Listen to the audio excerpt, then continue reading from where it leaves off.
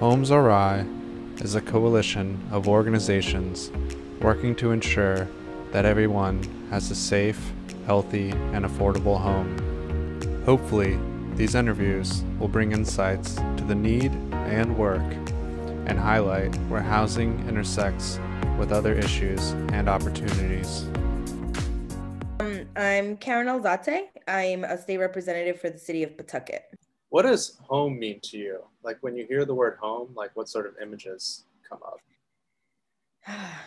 That's a really good question. Home for me means I think of warmth, and I think it's like in all sense of the word. So, coming home, and it means just like my own warmth, like people I love are here, and out of either, in the winter time I appreciate it so much more, having heat because it is really cold, being able to be myself in a space, because once I leave my home, I there's a lot of different hats I have to wear. And so when I come home, I can just take it all off and just be my real, authentic, as much as I can be myself. So just that to me, like that's what warmth feels like to me. Is there a piece of legislation that uh, you've seen during your tenure that you thought was like really impactful towards increasing affordability? So, um, I don't, since I've been in there, one of the biggest issues that I think has been is that my particular chamber, we haven't really attacked housing issues the way that we should. And I think that, I've only been there for 2 years. I'm going into my third year. And so I'm really hopeful that this year we will be aggressively attacking housing affordability and ability, right? It seems like it's something that's always been put kind of like it's really important, but we have all these other things that are also more important. And one of the good things about COVID is that it really showed us that housing is the most important. And so, this year we're putting up for a vote, the $65 million bonds. We were able to pass that through our state budget in December. And so that's a huge step in the right direction. But we can't stop there. People do put in legislation that has to do with housing, but it's never super impactful. When we talk about housing, we need to talk about money. And usually a lot of people don't like to do that. Yeah, totally. Is there a certain approach that you think the state should take in terms of affordability? Do you think it's more about production or more about rental assistance, or um, like, is there like a specific angle that you think would have the biggest impact?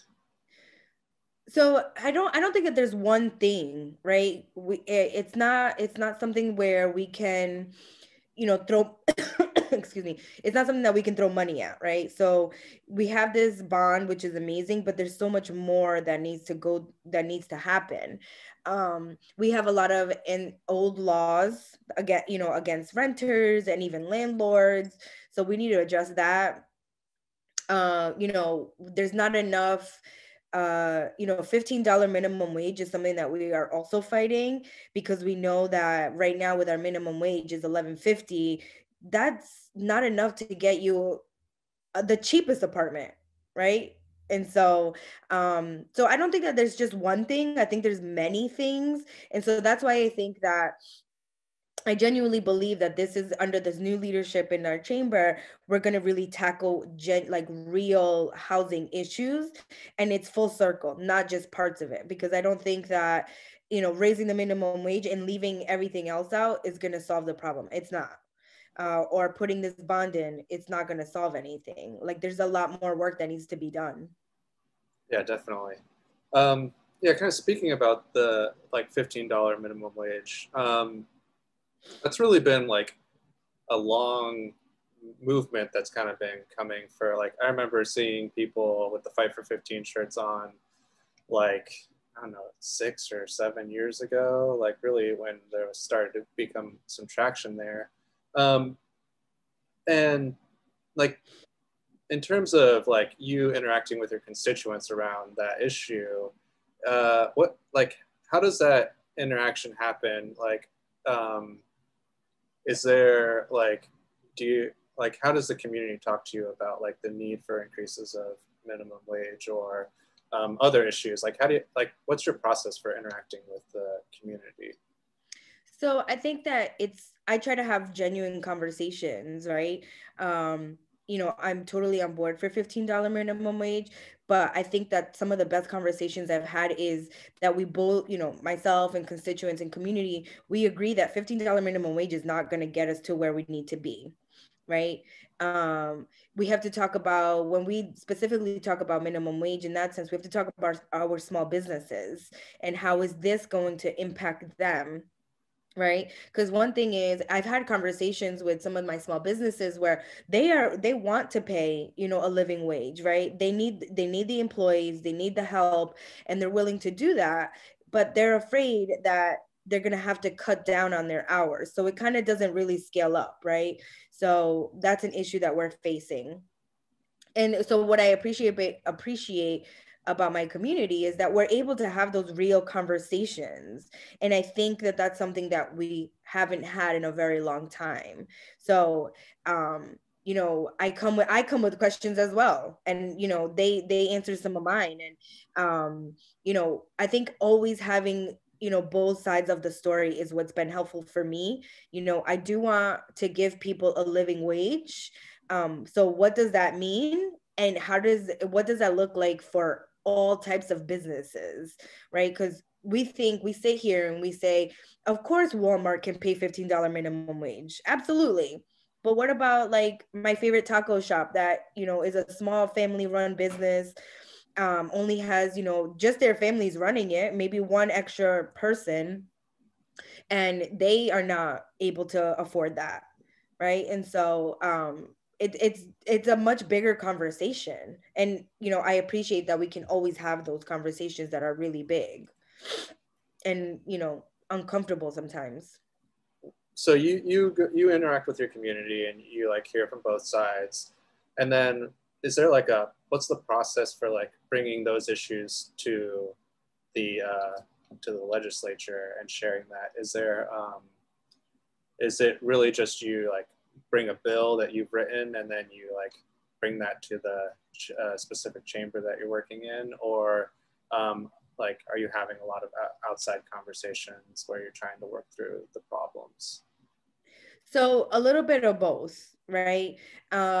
Usually the idea of a bill comes through working and talking with outside people, community organizations, even regular constituents who have concerns about a specific issue, and then trying to work with them to draft something that could potentially be something that we vote on. And so, we draft it, we do all of our research, we put as much as information as we feel is necessary, and that way we don't have to change up the legislation too much if it comes down to that. And then making it easy to inform my colleagues, right, why this issue is important, because I think sometimes we forget that even though I'm from one part of the state, the whole state votes on this, right? So I have to I if I'm advocating for more affordable housing, right?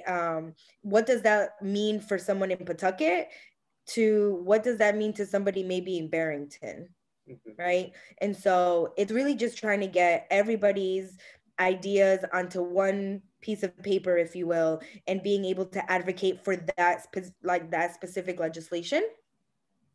And then we have our committee hearings, and we're able to advocate even better on that, and then also building the relationships with other legislators, and then figuring out who on the opposite chamber and the Senate side is willing to do the same legislation and work together.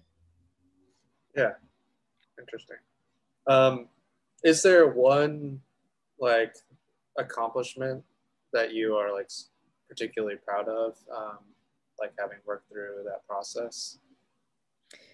Yeah. So my first year, I was top five in being able to work on the Reproductive Privacy Act. So that allowed us to codify Roe v. Wade here in Rhode Island. Um, that process was really interesting because it seemed I was a first year legislator. I was still trying to get to know the building and figure out how things worked. And I really saw exactly how important this was. Such a big issue on for everybody, right? Whether you were against it or for it. And it was so interesting to see how both sides really discussed the issue and how they were willing to work together. Because I think that that's the part that people don't necessarily see. And both sides really did work together. And so for me, it was a huge accomplishment because I was a first time legislator and I passed this really great bill and I was a part of that. But it was disheartening because it took a really long time. So we submitted that legislation in January and we actually didn't pass it till June. So seeing it took 6 months to do something like this. I mean, obviously more than 6 months because people had been working on this for years, but to really just narrow it down to something where both sides could really work together and get something done together, that was probably the best part, is really just seeing exactly how both sides discuss the issues. Yeah, that's great. It's Mm-hmm. even more important nowadays after the Yeah, federal changes.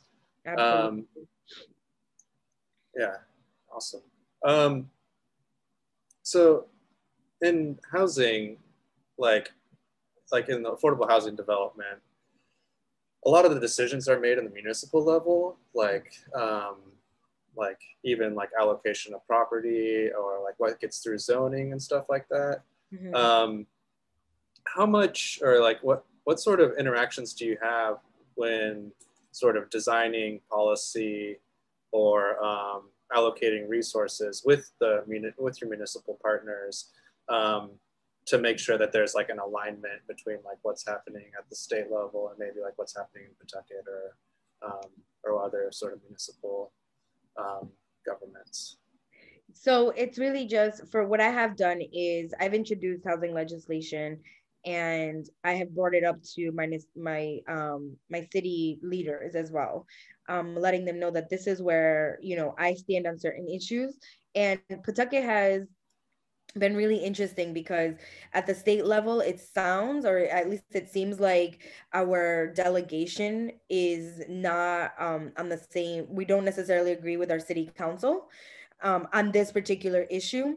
And so what I want to do, and I've been trying to do, is really educate our city council as to why these things are important. And they might not pass it on the city level, but we might pass it on the state level, and it's going to trickle down to us. And so we really need to educate. I think that there's a lot of misunderstandings around affordable housing.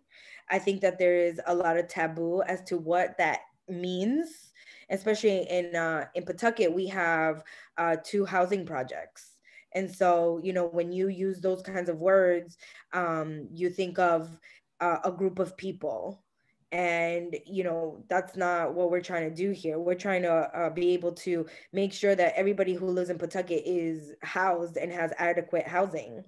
And so I think for me, it's just been about building those relationships and really educating them on what it is that I'm doing at the state level, and them educating me as to what they are doing on the city level, so that maybe we can come to a compromise. Because it doesn't seem like it makes any sense for the state delegation to be on a very different page than our city delegation. So just a lot of, because I think that at the state level I get more information as to what other communities are doing, what other legislators want to do. And so I'm all about sharing that with my city colleagues, because I want us to be able to support one another. Because again, I think in order for us to make significant change in our housing ability, we need to work together. And if we are not on the same page, it's not gonna look good, or it's just not gonna work well. Yeah, definitely. Um, if you like were to like, is there like a like if you were to speak kind of to your constituents about sort of um, poverty and housing, is there like a call to action that you would like to make? Like, is there um, like if they were to like show up to something or like do a specific thing, is there something you would ask of your constituents or even Rhode Island in general? Since like you're saying, you are in some way, even though you represent Pawtucket and that area, um, the legislation that you pass does apply to the whole state. Yeah, I one of the biggest things that I really want to work on in myself with other legislators is my biggest call to action on any issue is going to be to make sure that you reach out to your municipal leaders as well as your state leaders. I think that, that's something that I've learned from community organizers. They're really good about making sure that they, whatever issues that they're passionate about, they let us know. They let us know that they are our constituents and they want us to work on this or do this or come to that. And I don't see a lot of that being transpired on our city levels.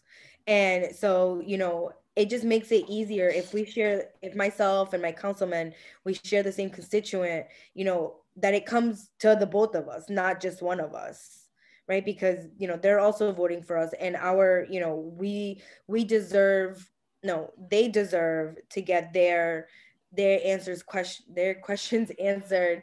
And, we owe it to them. They are the voters, and, our constituents are our most important people that we need to make sure that we keep them in the loop, that they keep us in the loop. But also it just provides like, community engagement, right? Allowing them to feel like they are part of the community that they serve. So that's my biggest call to action, is to like let us all know what you're all thinking, and not just the state level, but our city level, because they also make decisions that impact all of us. It's not just a state thing. Our city is just as important as our state. Is there anything that you would like that you think we didn't touch on that you think is really important? Is there something that you're championing that you want to see happen in this next session? Yeah. Yeah. Yeah. So I put in a housing legislation, and this is what makes me really passionate is I put in housing legislation for evictions. And so I was made aware that if a landlord is evicting a tenant, the tenant's name goes into like this portal. And that kind of puts like an X on the tenant's back. And and it goes into the portal the moment that the eviction gets filed. So even if the tenant comes out and the judge, rules in their favor, their name is still in this portal. And so that makes me really concerned because, we hear so many scary stories about slumlords who are just like kicking people out left and right. And so what the legislation will do is it'll stop that from happening. So if you are a landlord and you file an eviction against your tenant, the tenant's name does not go into the portal until a judge rules in the favor of the landlord. So now when, a tenant is leaving and they're going to look for another apartment, their name is not going to appear in that portal unless the judgment was against them, the judge rules in the landlord's favor. So that's just one small step to get us into a better housing like system.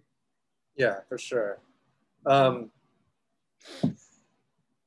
like and on the subject of evictions, the CDC moratorium is coming up at the end of the month.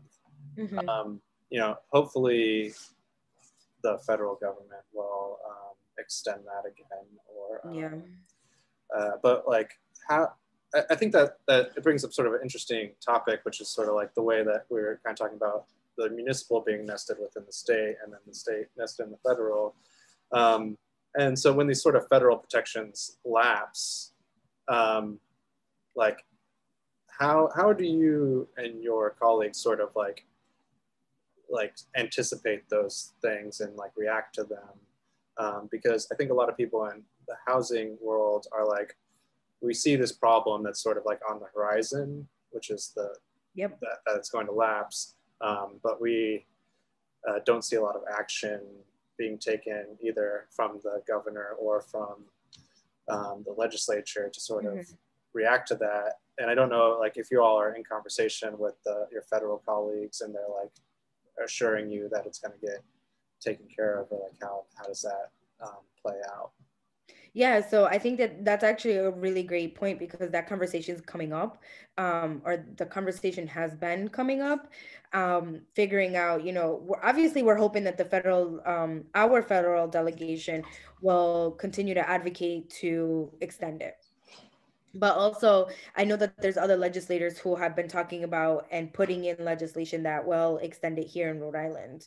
Because the reality is, if the federal government doesn't do it, we're still left with people being evicted. We're still, and, there's going to be a much higher number of people being homeless just because, some people are not doing what's right. So it's a conversation that we're all having. We know it's looming. Ideally, I hope that next week when we go back into the General Assembly, that we are able to come up with something that is going to be able to help us in case the federal level doesn't extend it. I think that's all the questions. Yeah, is there anything else that you want to cover or touch on? Or? No, just continue to like keep us on our toes, really.